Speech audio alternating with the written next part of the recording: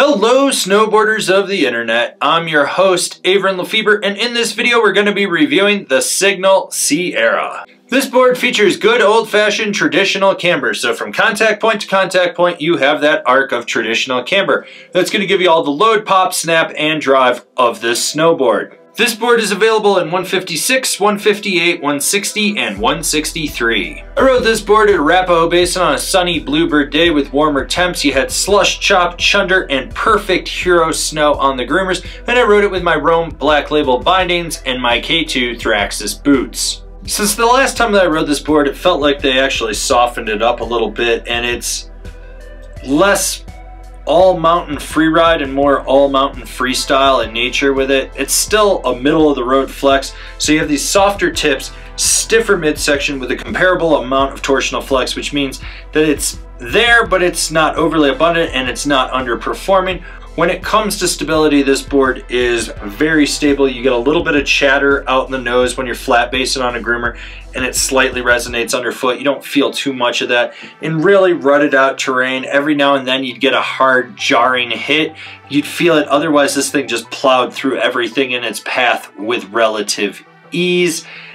And it's just a very smooth and consistent board. While this board is traditional camber, it's relatively easy to load up, and there's a good amount of rebound out of it, which helps with its snap.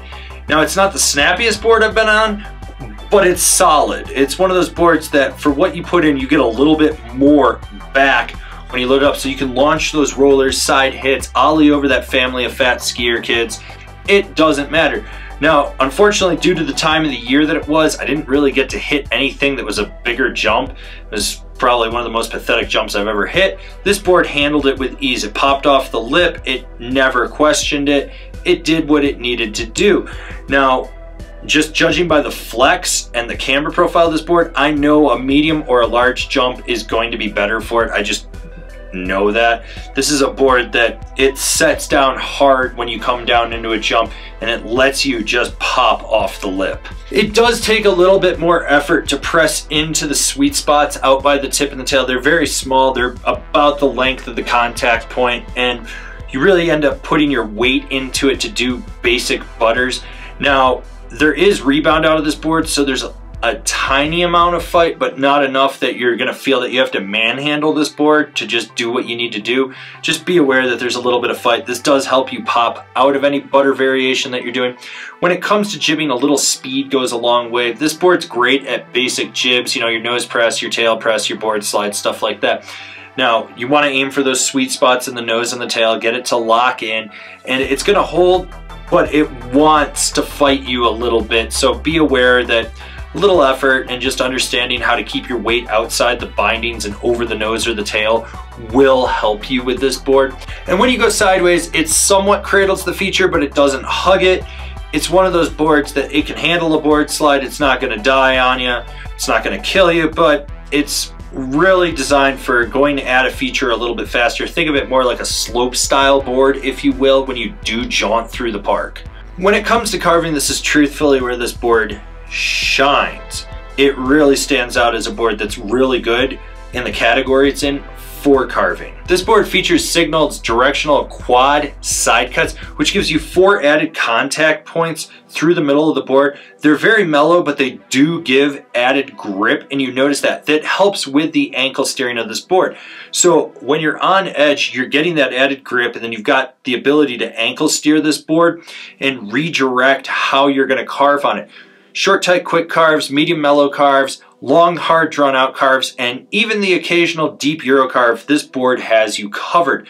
It locks in, it cuts through everything in its path, and it has that power off the tail, so you can really apex the drive of the board by flexing into the center of the deck.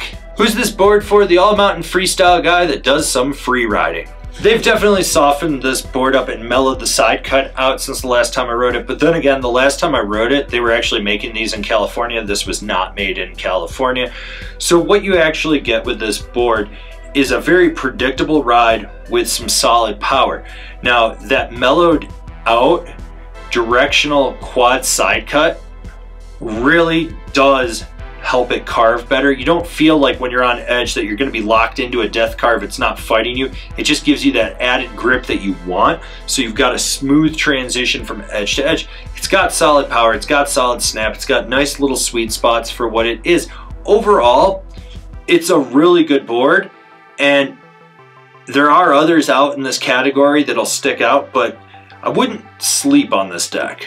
Comparable boards: the LibTech E-Jack Knife, the K2 Antidote, the Rome National. Binding recommendations: the Ride C8, the K2 Formula, the Union Strata.